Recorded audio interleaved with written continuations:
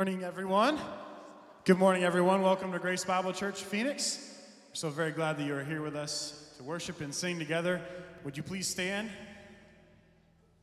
Start by singing a Christmas hymn, O Come, Emmanuel.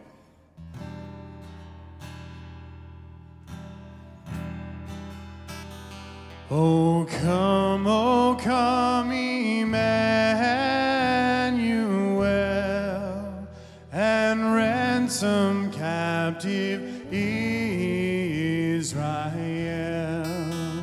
that mourns in lonely exile here until the Son of God appear. Rejoice, rejoice, Emmanuel shall come to thee, O Israel.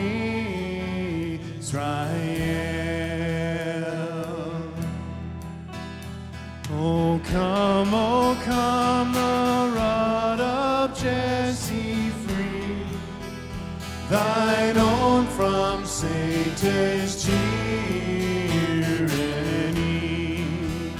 from depths of hell thy people save, and give them victory o'er the grave.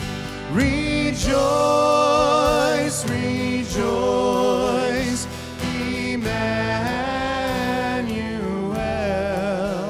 shall come to thee, O Israel.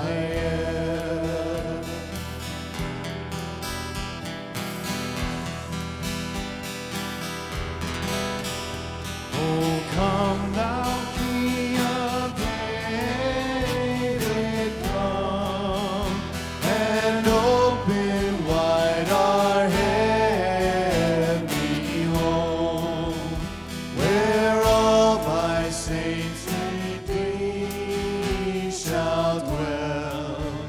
O come, Emmanuel. Rejoice, rejoice, Emmanuel shall come to thee, O Israel. Sing rejoice again. Rejoice, rejoice, Emmanuel shall come to thee, O Israel.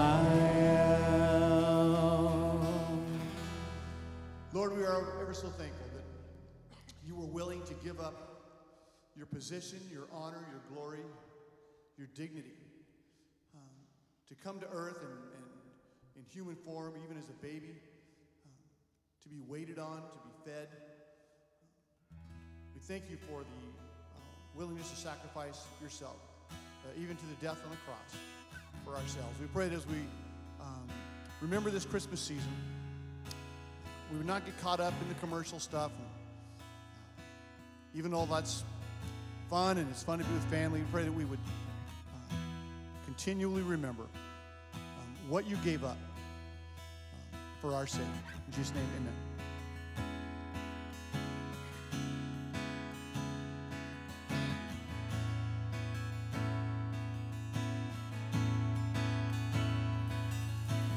All creatures of our God and King, lift up your voice and with us sing. Alleluia, alleluia. Thou burning sun with golden beam, thou silver moon with softer gleam.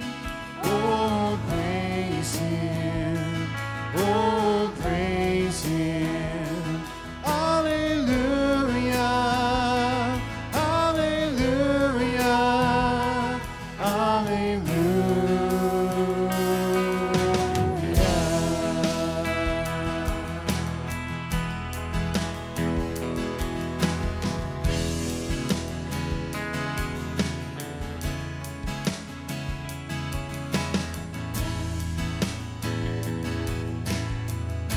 Thou rushing wind, thou rushing wind that art so strong,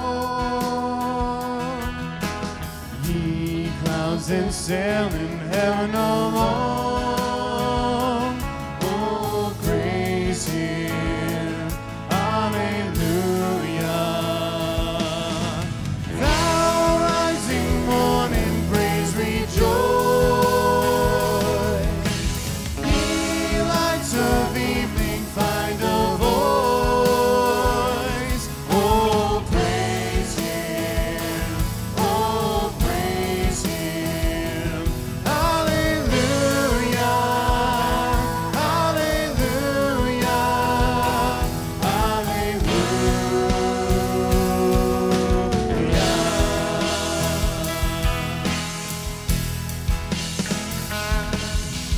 Let all things their Creator bless and worship him in humbleness. Hallelujah, hallelujah. Praise, praise the Father, praise the Son, and praise the Spirit, three in one. Oh, praise him, oh, praise him. Hallelujah, hallelujah, hallelujah.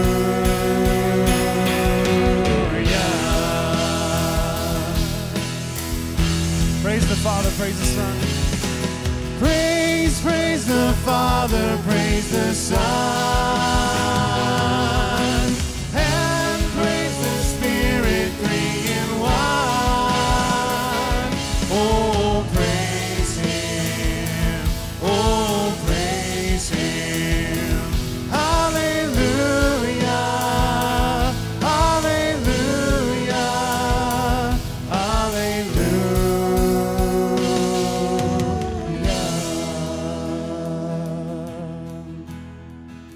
Please remain standing as we read Scripture and light a candle of Advent.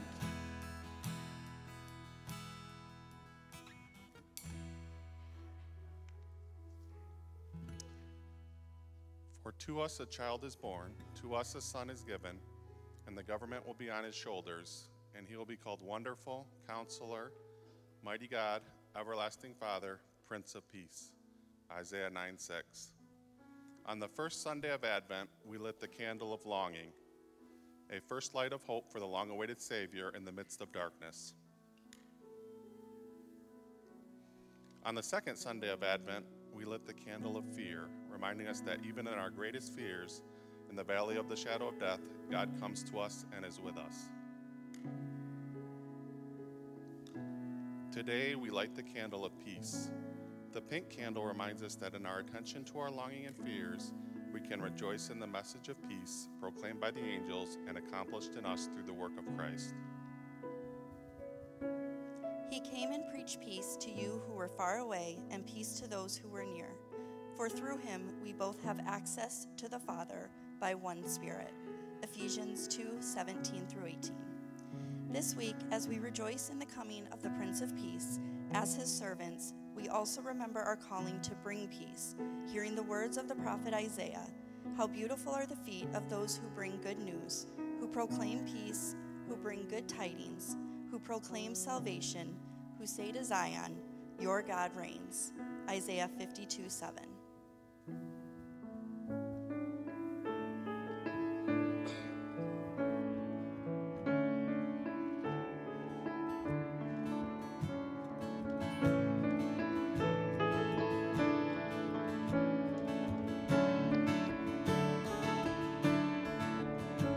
Behold, the King has come, divinity incarnate, creator of the world, breathing our air. Behold, what light has come, and the dark cannot contain it. The Savior of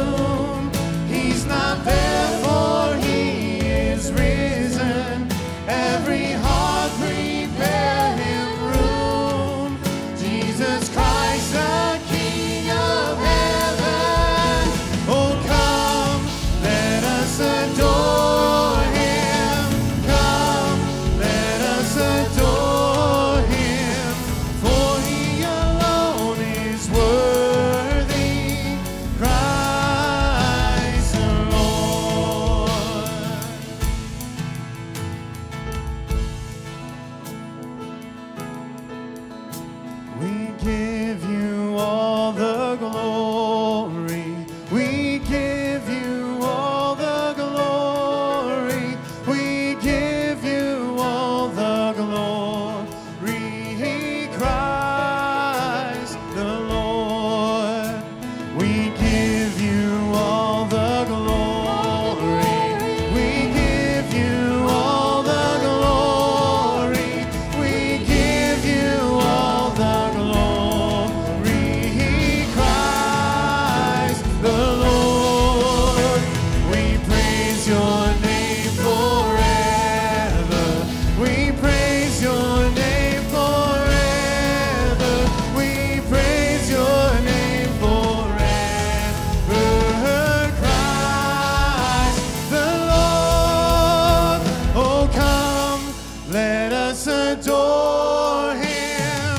Come, let us adore him.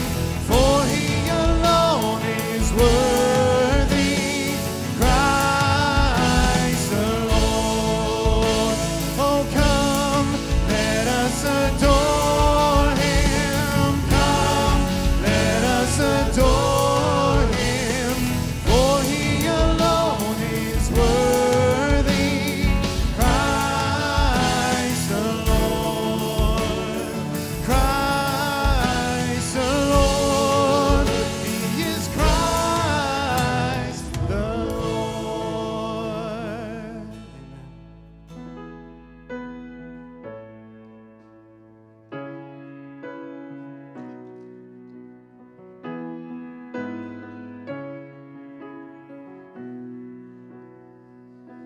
How I long to breathe the air of heaven, where pain is gone and mercy fills the streets, to look upon the one who bled to save me and walk with him for all eternity.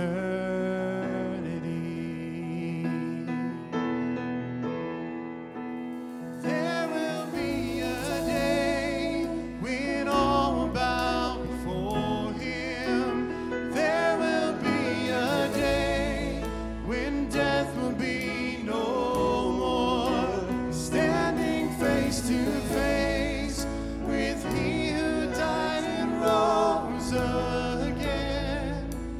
Holy, holy is the Lord. In every prayer we prayed in desperation, the songs of faith we sang through doubt and fear. In the end, we'll see that it was worth it when he returns to wipe away our tears.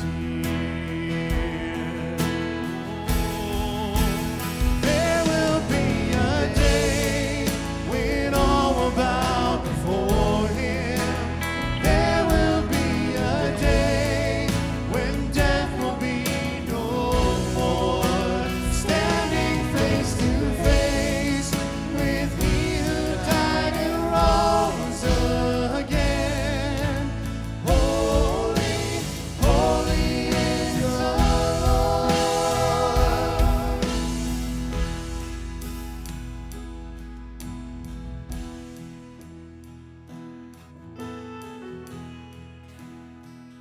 And on that day, we join the resurrection and stand beside the heroes of the faith. With one voice, 1,000 generations sing, worthy is the Lamb who was slain. And on that day, we join the resurrection and stand beside the heroes of the faith. With one voice, 1,000 generations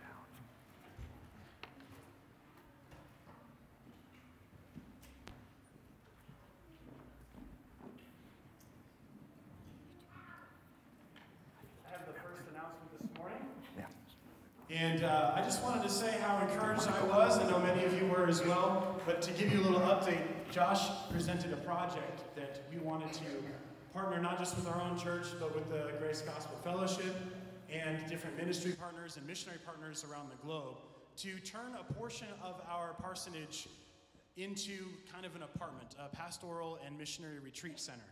And he asked for some pledges for that gift and that project. And we were overwhelmed and just so glad to know that you all and we all want that, clearly, with what has been pledged. And so today, right after church, I wanted to invite anyone that is interested to join Matt Bray and myself over at the parsonage right after service, maybe about 5 minutes afterwards. And we're just going to give a quick tour of what we're thinking about so you can kind of have a word picture of what we're talking about when we say this pastoral retreat center and maybe share in our vision. We will pray over that center and hope that that project will be kicking off very soon. So thank you for your response to that. And if anyone's interested, we look forward to meeting you over in the parsonage right after service. All right, yeah, there is a lot going on in our Christmas season. First off, I do just want to say welcome to everybody who are here this morning. I'm so glad that you joined us to celebrate, to worship our Lord and Savior together as we talk about Advent and all the different things that happen during Christmas. It's good for us to be with friends and family. So if you're visiting with us, we'd love to get to know you a little bit more. You can do that a couple of different ways. You can connect with us via the QR code here, but you also can connect with us with our I guess it's the insert or the connection card in the pews. You can fill that out and put that in the offering bucket on your way out. And we would love to just get to know what your interests are, as well as how we can connect and really, partner together. The other things that are going on, we do have a lot of Christmas things happening. Tonight we have our children's play. The kids program is going to be here at 6 p.m. Just want to put that in your calendar. Come back. They've been practicing quite a few weeks over the last couple months to present something for us. And so invite friends and family if they're interested in being a part of it or just being around with you. And it's a way for us to share the gospel. It's a way for us to share what the meaning of the season is. And so our kids have been really working on that. There will be cookies and fellowship afterwards. So that's another good reason for you to join us this evening. This next week, we're going into Christmas, which we're going to be doing a Christmas Eve service on Saturday at 4 p.m. That's kind of going to be our main service for the week, so we're not going to have anything on Sunday morning, Christmas Day, but we're going to be doing our worship service Christmas Eve at 4 p.m. Invite friends and family to this, because this is a time where we can not only have a special, it's going to be a little different type of service that we typically do have than on Sunday, but it'll be another opportunity for us to be able to share really why we celebrate Christmas, what's going on for this whole holiday. And there are more people that are interested in being a part of a Christmas Eve service because we will have the traditional candles as well. So invite people for a Christmas Eve service, but please be aware that it's going to be at 4 p.m. on Saturday. We will not have a Sunday morning service. And then the other announcement with that, on the 31st, that Sunday we will be here, but there will be no Sunday school on the 31st, so no 9 a.m. Sunday school. And the other thing I just want to point into your calendars, or at least be jotting down, is our 24 hours of prayer. We actually have a little promotional video that we would like you to check out. In a world that seems to be spinning out of control, where godlessness seems rampant, and when difficult times loom ahead, God's people need to be courageous in prayer before the Lord. As Joshua faced a formidable foe while leading Israel into the promised land, God encouraged him with these words, "Have I not commanded you?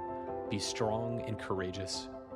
Do not be frightened, and do not be dismayed, for the Lord your God is with you wherever you go."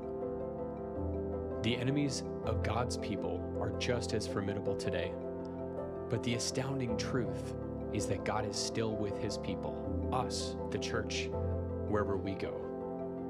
Facing another year as both individuals and as a church, we clearly recognize that the challenges are great, but so are the rewards for those who remain steadfast in the Lord. James tells us, "The prayer of a righteous person has great power as it is working." And the Apostle Paul reminds us to be anxious for nothing, but rather pray. In this hour, we need warriors like Joshua, prayer warriors who will pray courageously and fervently as we face the challenges this new year will bring us. This is not a time to remain on the sidelines. It's not a time to remain silent. We invite each one of you to participate in this year's 24-hour prayer event. We encourage you to truly make prayer a priority.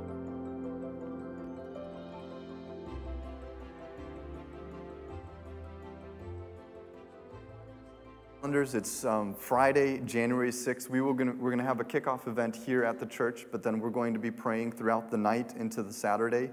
We will be having a sign-up. The sign-up actually is live on our Church Center app. There is a Sign Up Genius. It kind of links straight to the Sign Up Genius. You can sign up through that. If you do need any other help, or if you would like help, you can talk to Angie or myself to be able to sign up to the event. But we're looking to be praying every hour, because that is something that we do know God values prayer, and it is a very powerful weapon for us to be able to intercede not only for our own lives, but our neighborhood as well as the world that surrounds us. So please be a part of that night with us as we go through our 24 hours of prayer. Right now, I'm going to be praying for this morning's offering as we do this as an act of worship. So pray with me.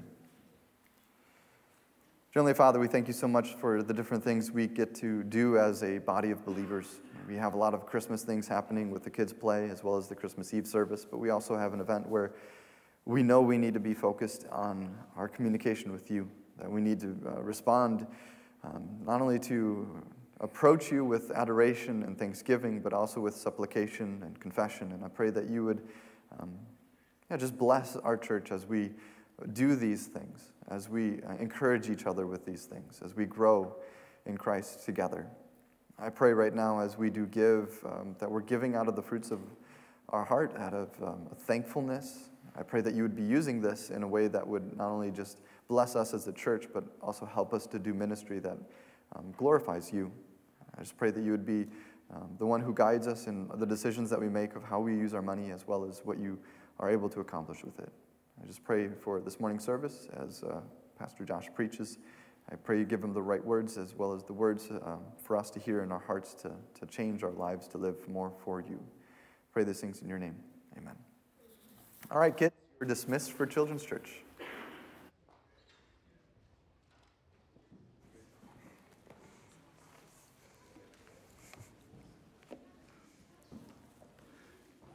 It's always fun watching these kids run out of the building. And my wife made this comment, and I guess I've noticed it too, especially those of you who are parents. There's a little more energy today in these kids. And I don't know why it is. Maybe they're excited for the Christmas program tonight, or maybe they're excited for the cookies after the Christmas program tonight, or maybe that's why we're all excited about it too. Or maybe they're just excited. You know, they have 2 weeks off from school. I don't know. But they're pretty excited, and it's kind of neat to see the kids excited. All right, this is your official warning. If those of you who don't know, Christmas is in 1 week. You got your Christmas shopping done? Some of you are like, oh yeah, I had that done a long time ago.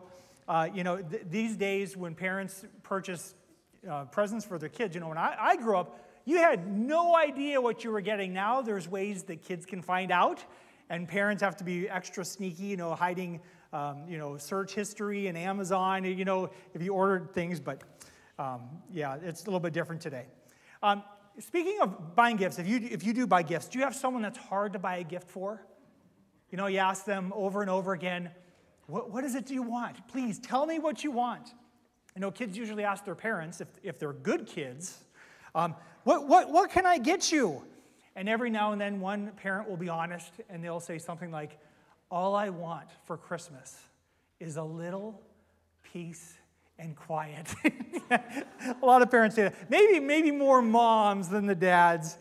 Maybe more for their birthday than anything else. But peace. We all want peace, don't we? And I'm going to go back into another slide. There we go. And today we're talking about peace and what it is exactly and who we look to provide it. There does exist an award that is given every year to the person or to the persons who makes the greatest contribution towards world peace. You know what that is? Can you recognize that? I mean, you can kind of see the name up there, the Nobel Peace Prize. And this is a will that was created by a man named Alfred Nobel. And he made this will back in 1895, so this has been around for quite a long time. And he was inspired by the belief in the community of men. And so in this will, he said, I want to give a gift. I want to give a medal, an award to the person who gives the most to world peace. And so the Peace Prize is to be awarded to the person who has done the most for fraternity between nations, for the abolition or reduction of standing armies, and for the holding and promotion of peace congresses. And so this is the idea that Alfred Nobel had. I want to give a peace prize for people who promote this. And I think the premise is pretty good, right? I mean, who doesn't want more world peace? I think it's good for people to try to solve problems and unite people and create peace. But I've noticed that this award has been given out every single year, and guess what? We still don't have world peace. No one has figured it out. No one has created something that is going to give us world peace. And I'm sure, and I don't really pay attention to this, but every now and then it says so-and-so won the Nobel Peace Prize, and I might read a little bit about it. But I'm sure many of these recipients, they've done a lot of good for mankind. They've done something that's going to really promote welfare and those things. But because there's so much evil and pride and selfishness in the world, the accomplishment of any one person is probably not going to do much to promote world peace. I kind of have this analogy in my mind thinking about the Nobel Peace Prize. Kind of like all of humanity is in a canoe with a hole in the bottom of it. And sin and selfishness and pride is kind of coming into the canoe. And we give an award to the person who has the biggest bucket. And they're taking the water and they're getting it out of the canoe. But the problem is never solved. There's still a hole in the bottom of the canoe. So, is peace even possible? Is world peace even attainable? Here's a legitimate question. Is world peace something that we as believers should be praying for or striving for or really working for? I'll let you answer that question on your own later. But the good news is, and by the good news I mean the good news is that someday there will be complete and total peace on earth. The Bible teaches us someday that Jesus will accomplish that. And we read of this in Ephesians. Ephesians chapter 1, verses 7 through 10. It says, "In him we have redemption through his blood, the forgiveness of our trespasses, according to the riches of his grace, which he lavished upon us in all wisdom and insight, making known to us the mystery of his will, according to his purpose, which he set forth in Christ." And so this verse is telling us that God's will is seen in Christ, and this is his will. Verse 10, "As a plan for the fullness of time to unite all things in him, things in heaven and things on earth." And so in the fullness of time, now we're dealing with the distant future here, okay? In the fullness of time, all things will be united under Christ. So there will be world peace. There will be universal peace someday. But we are a long way off from that right now. And so today what we're doing is we're talking about the third topic of our Advent series. And we've already talked about longing. We've already talked about fear. That was what we talked about last week. And for this morning, what we're going to do is we're going to consider how the birth of Jesus Christ gives us peace. Not the total peace that we're going to experience in the future, but the birth of Christ does give us peace right now. And it does provide us with the hope of total peace in the future. But first, as we're talking about peace, I think we need to understand what peace is. If I were to ask you, what's the definition of peace? I'm sure most of us would probably get some aspect of peace correct. But most people will define peace as the absence of war or conflict. And that's a true statement, especially if you're dealing with nations. If they're not at war, if they're not invading and fighting each other, then technically they are at peace. But peace is also defined kind of more as a personal thing. The dictionaries define peace as a state of tranquility or quiet. And as individuals, we like that kind of peace, right?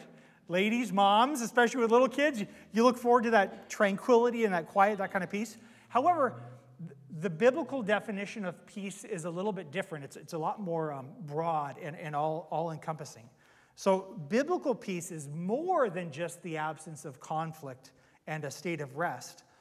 Biblical peace means completeness and wholeness, and it really points to the presence of something else.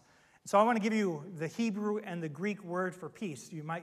These might sound familiar to many of you. In Hebrew, the word for peace is shalom. Many of you probably have heard that before. And shalom, according to Strong's Concordance, means completeness and soundness and welfare. So when the Jews would say shalom to each other, they're talking about this wholeness and this completeness of life. And it comes from the root word shalem. So shalom is from the root word of shalem. And shalem means to make amends or make something whole or complete. And it's used in reference, like one example, I'm not going to put this verse up on screen, but in Exodus 22, verse 4, it says, if a man steals an ox or a sheep from his neighbor, he needs to restore or shalem what he had taken under the law. He needs to bring back to completeness. So you take something, you steal something from your neighbor, you need to bring peace between you. You need to restore that so that they are back to fullness and wholeness. So that's kind of one of the ideas of peace, that there's this completeness and that there's a wholeness to it. Peace in Greek is the Greek word eirene, and according to the concordance, eirene means something similar. It means oneness, peace, quietness, and rest. And this too, like the Hebrew equivalent, it originates from the root word eiro, which means to join or to tie together into a whole. Taking broken pieces and bringing them back together. So, therefore, eirene means unity. So when you think of peace, you should think of unity, bringing multiple parts together that were broken and bringing them back together so it's a fixed, complete, whole unit. Again, another example would be a relationship between two people. Something is said, a mistake is made, and a relationship is broken.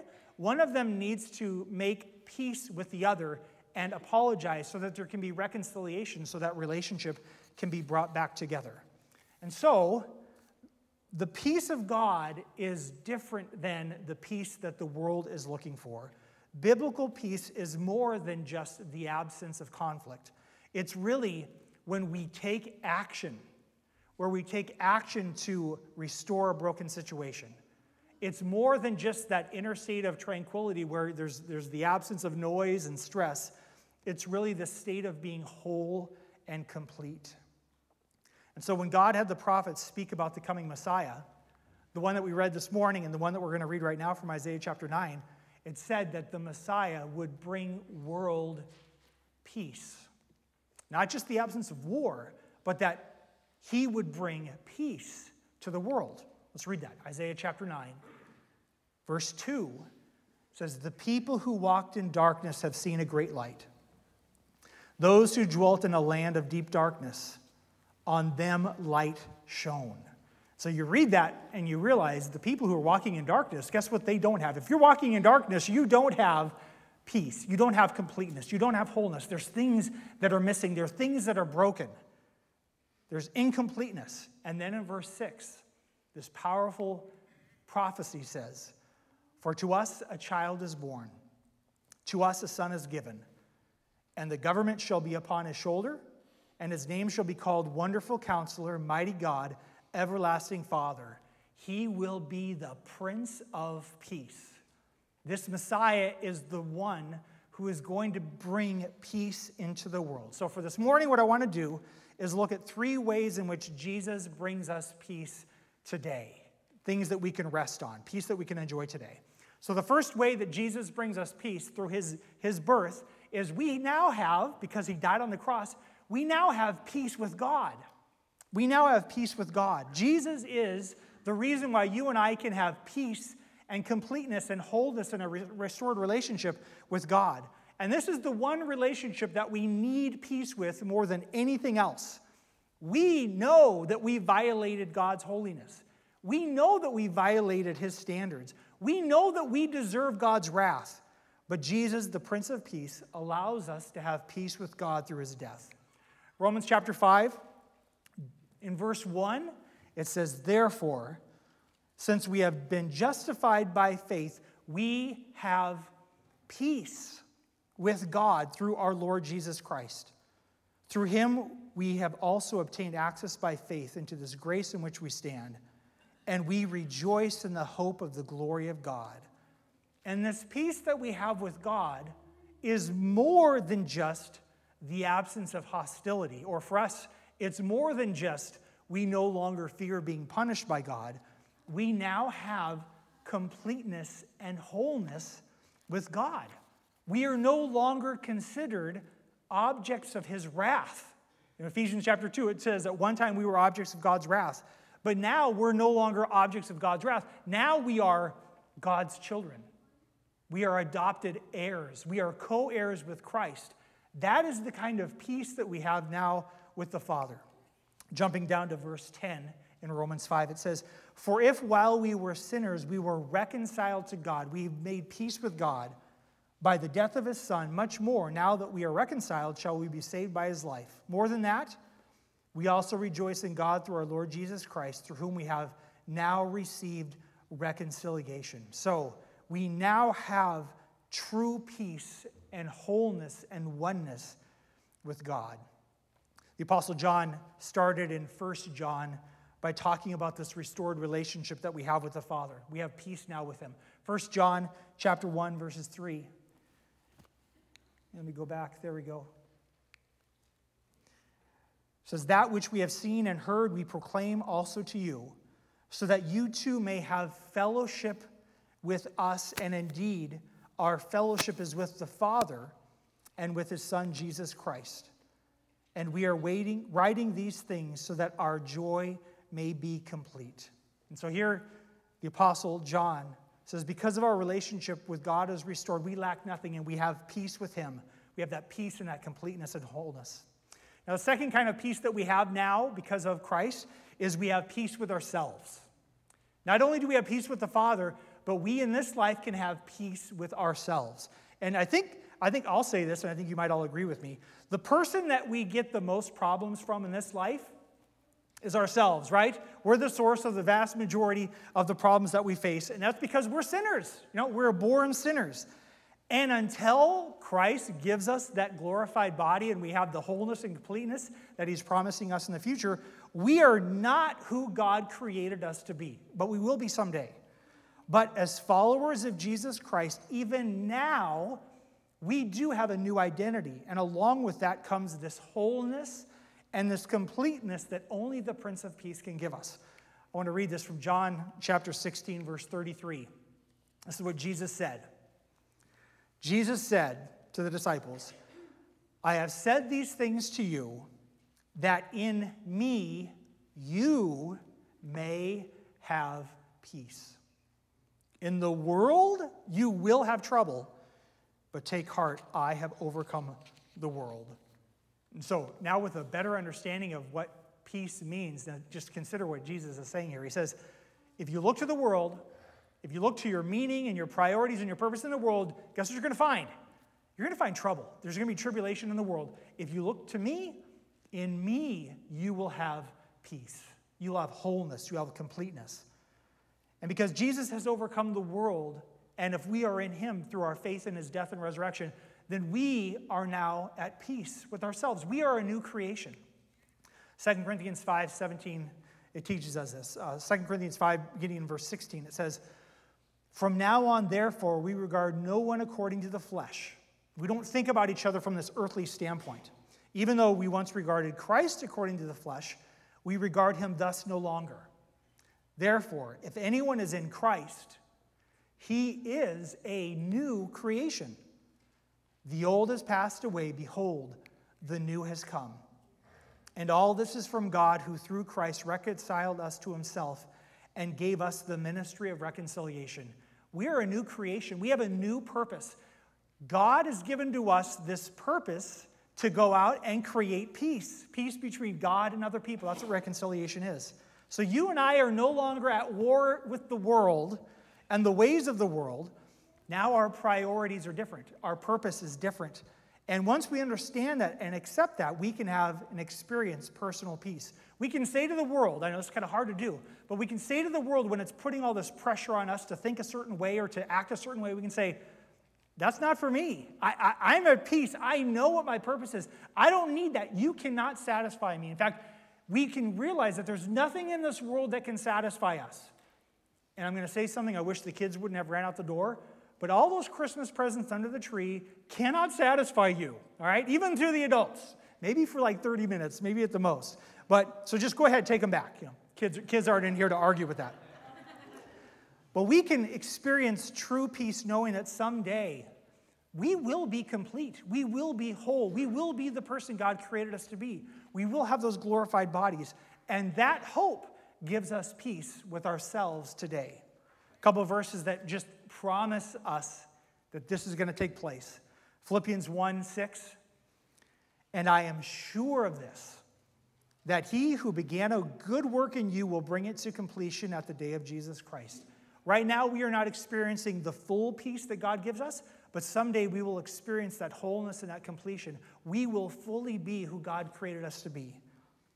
1 Thessalonians 5, another promise. 1 Thessalonians 5:23. Now may the God of peace himself sanctify you completely, and may your whole spirit and soul and body be kept blameless at the coming of our Lord Jesus Christ. He who calls you is faithful. He will surely do this. And so because we have that hope, and we realize that there's nothing in this world that is going to satisfy us, it means that we can stop looking to the world for our completeness. Our earthly identity is so insignificant compared to our new identity that God gives us in Christ. I want to read a story from the Gospels. There's many great stories in the Gospels, but there's one about someone who experienced the peace that God was offering her. And this makes everything that we looked at very relatable. We've been looking at some positional truths. We have peace with God and we have peace with ourselves, and we can read verses and it kind of makes sense. But here's a story that kind of shows us how that really happens in a real person's life. So Luke chapter 7, beginning in verse 36. This is a great story about someone who was given peace. Luke chapter 7, verse 36. It says, one of the Pharisees asked him, Jesus, to eat with him. And he went into the Pharisee's house and reclined at the table.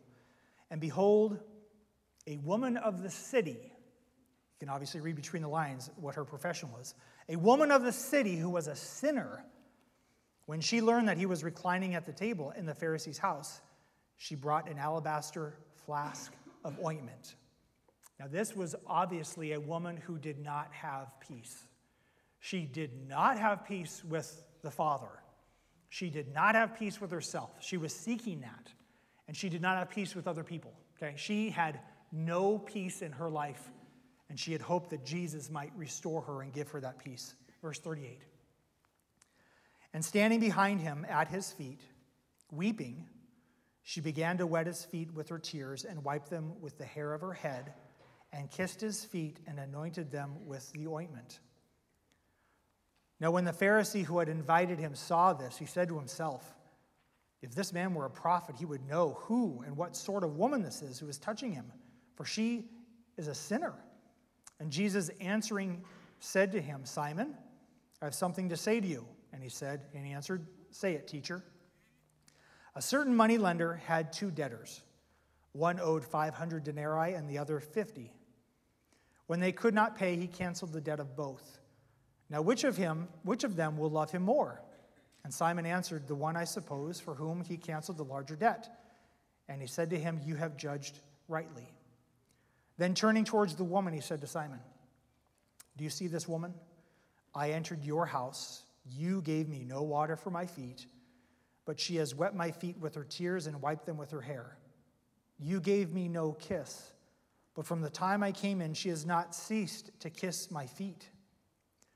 You did not anoint my head with oil, but she has anointed my feet with ointment. Therefore I tell her, her sins, which are many, are forgiven, for she loved much, but he who is forgiven little loves little. And he said to her, your sins are forgiven. Verse 49 and 50. Then those who were at the table with him began to say among themselves, "Who is this who even forgives sins?" Verse 50. And he said to the woman, "Your faith has saved you. Go in peace." This woman now had peace that she did not have when she entered that room. She is now saved by her faith in who Jesus is, the one true Messiah. And now Jesus says, go with peace. Now your relationship with the Father is restored. Your relationship with me is restored. And now your relationship with yourself, you have a new identity. Go in peace. Listen, only in Christ can someone have this kind of peace. And now with the last one, last thing that we have, the kind of peace that we have with Jesus, I think this might be the most difficult, okay? And that is we can have peace with others, but we have to pursue it. The Bible tells us that we have to pursue it. So we have peace with others.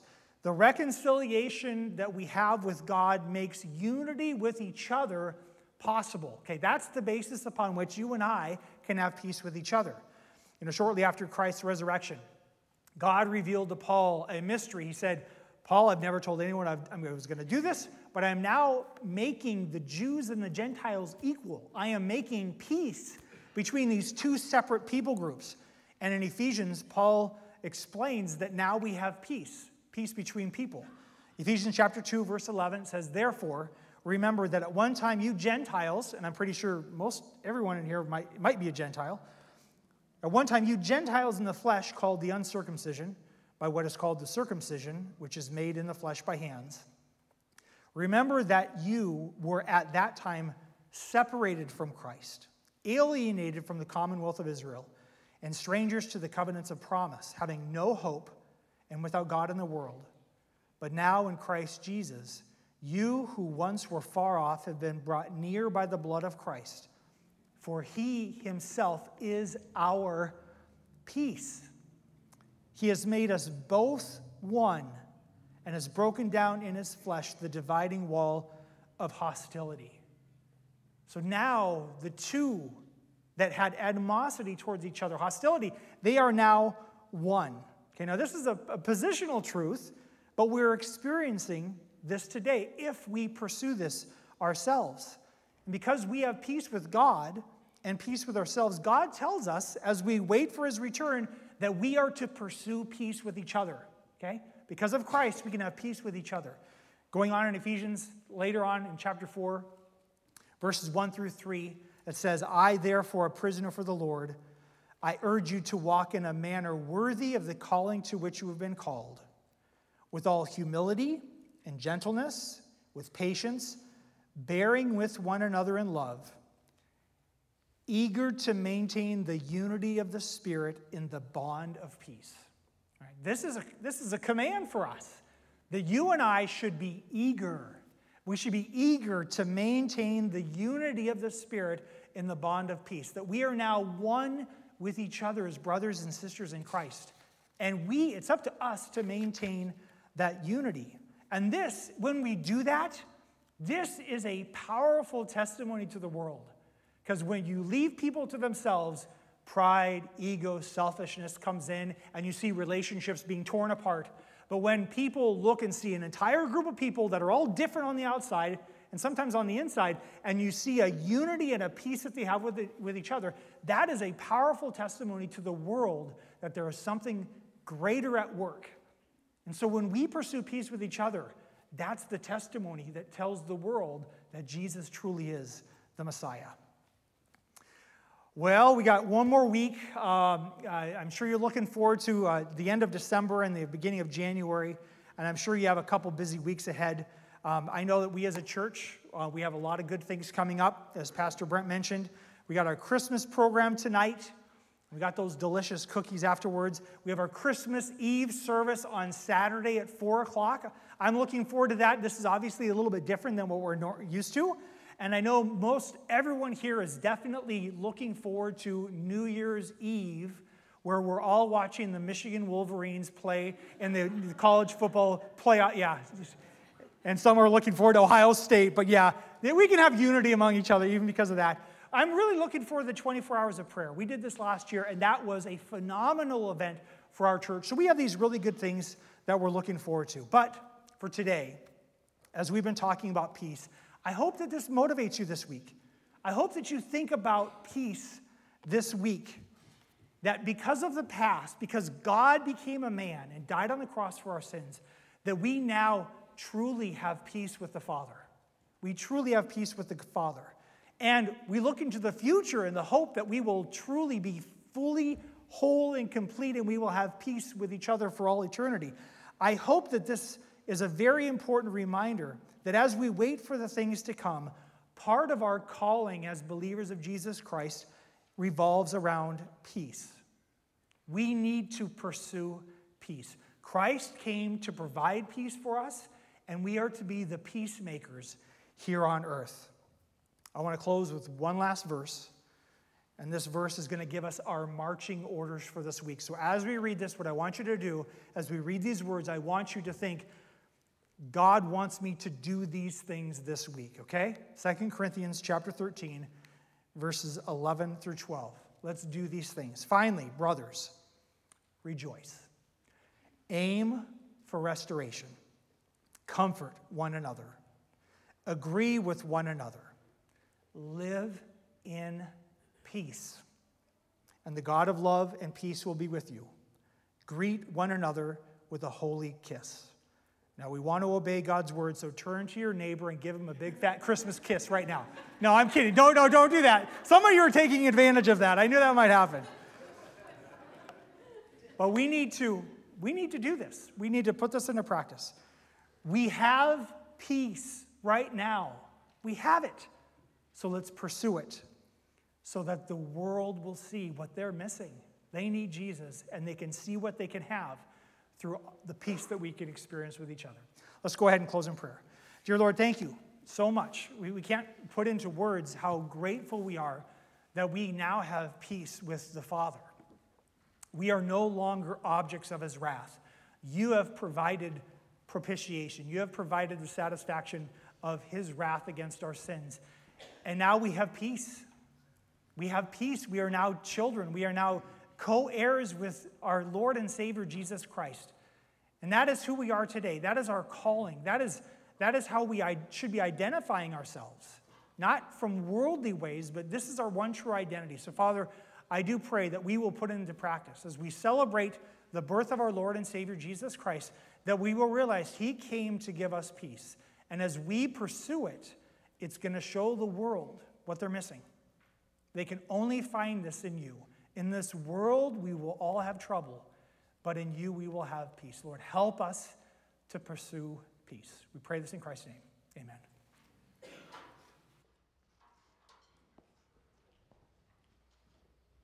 Let's stand and sing as we sing our last song.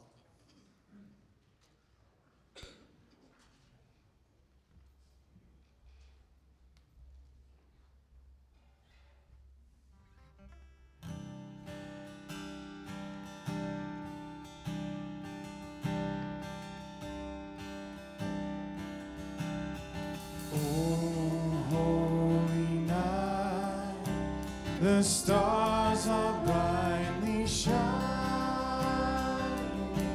It is the night of the dear Savior's birth. Long lay the world in sin and darkness pining till he appeared, gift of infinite worth. Behold the babe in yonder manger lowly, 'tis God's own Son, come down in human form. Fall on your knees before the Lord most holy. Oh, night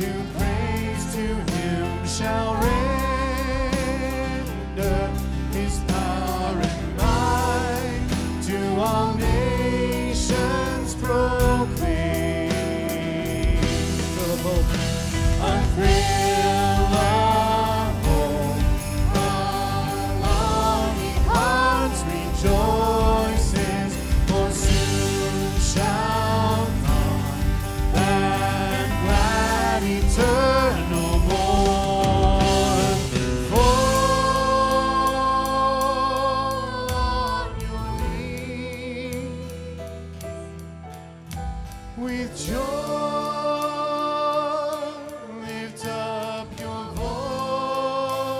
voices, oh night divine, oh night when Christ was born, oh night divine,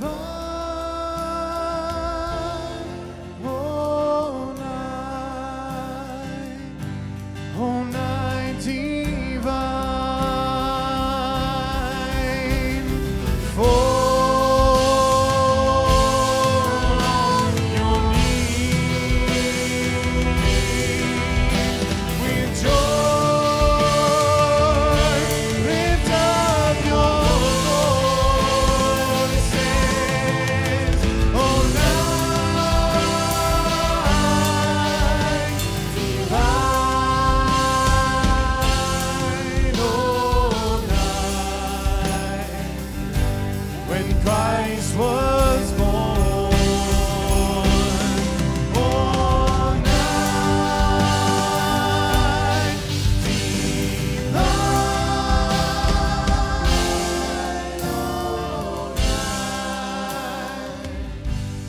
oh night divine.